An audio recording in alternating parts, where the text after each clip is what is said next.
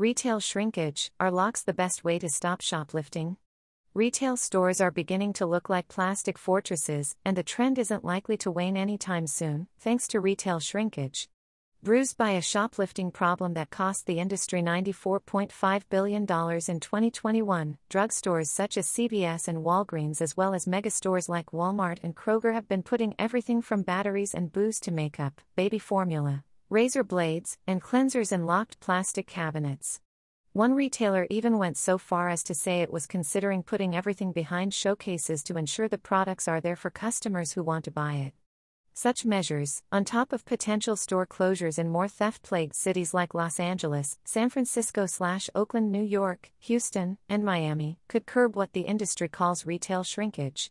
But industry executives also know they need to strike a delicate balance between security and customer experience. So far, they aren't succeeding. Consumers, many of whom already feel in-store experiences are worse than they were before the pandemic, don't enjoy hunting down clerks and staffing challenged stores to retrieve items they're interested in. Indeed, it can tarnish how people feel about the experience and cause them to consider other options, like buying from a competitor or online. It's poisonous to our perception of the store, says Paco Underhill, founder of Envirocell, a behavioral research and consulting firm. Battling shrinkage, security versus convenience. To be sure, annoyance with the security practice could be reducing overall sales by 15% to 25%, Joe Boudinot, CEO of InDime, a technology company selling retail security devices, recently told Axios. That's because customers know they don't have to suffer such inconvenience. Most head to a physical store because they enjoy the experience of checking out and comparing physical products before purchasing them. If that's disrupted or taken away, many will likely throw up their hands, walk out, and spend their money in less garrisoned outlets or online. For their part, retailers understand this risk and have been trying not to overreact. But they've also been between a rock and a hard place. Retail shrinkage has always been an issue. But at the tail end of the pandemic, few stores were fully staffed, meaning there weren't enough eyes watching small and easy-to-grab items. Between petty theft and a 26.5% spike in organized retail crime (ORC) activity in 2021, retailers say shoplifting has been soaring. Indeed, the average retailer is losing 2% to 3% of sales to shoplifting now compared to 0.7% to 1% before the pandemic, Bert Flickinger, managing director of retail consultancy Strategic Resource Group, told CNN. Walgreens has second thoughts on stepped-up security. Naturally, those big numbers, against the backdrop of a rise in organized crime, alarmed retailers like Walgreens, which saw a 52% jump in shrink in 2020 and 2021, causing it to lock up product, deploy security guards, and close stores. Now, though, the drugstore chain is feeling as if it might have gone too far and is considering simply partnering more with local law enforcement to address the problem. Maybe we cried too much last year, Walgreens CFO James Keogh said during an earnings call in January. We probably put in too much, and we might step back on security. Some retailers are using less obvious methods of combating theft. For example, Walmart reportedly equips employees at self-checkout with devices that allow them to see what customers are buying and pause the transaction if they spot anything suspicious.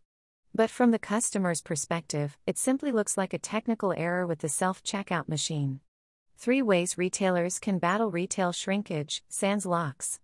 Stepping back won't make shrinkage disappear, however, which means retailers still need to make several changes to deter shoplifting in ways that don't make customer feel under siege.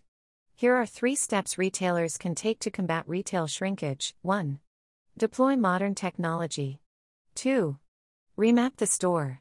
3. Support legislation. Technology such as security tags, sensors at gates, and cameras are par for the course.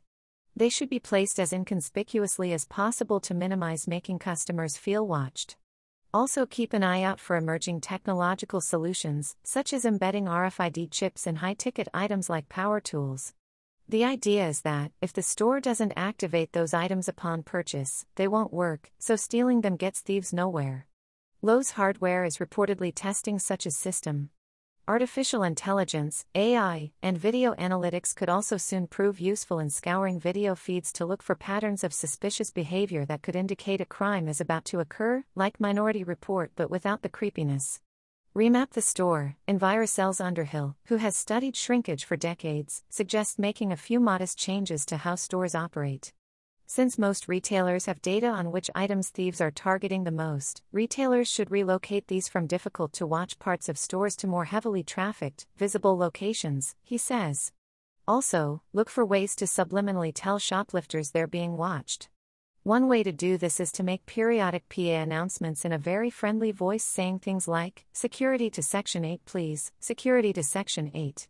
Another is to post signs saying the store has camera systems or shelving technology tracking product movement. These are ways of addressing the problem that cost almost no money, Underhill says. Whatever you do, though, you want to make sure it helps you still be a very friendly store. Legislation. Retailers can also get behind legislation as it comes along to make shoplifting less attractive to crime organizations. For example, the recently enacted Integrity, Notification, and Fairness in Online Retail Marketplaces (INFORM) Consumers Act requires online marketplaces to verify the identities of large third-party sellers. In essence, the law seeks to make it harder for organized crime to move their loot online. More such legislation is likely to emerge as retail theft continues. Don't turn off shoppers. Whatever steps retailers take to head off retail shrinkage, it's critical to avoid turning physical stores into fortresses. Consumers have alternatives, and they will take them if in-store experiences remain poor.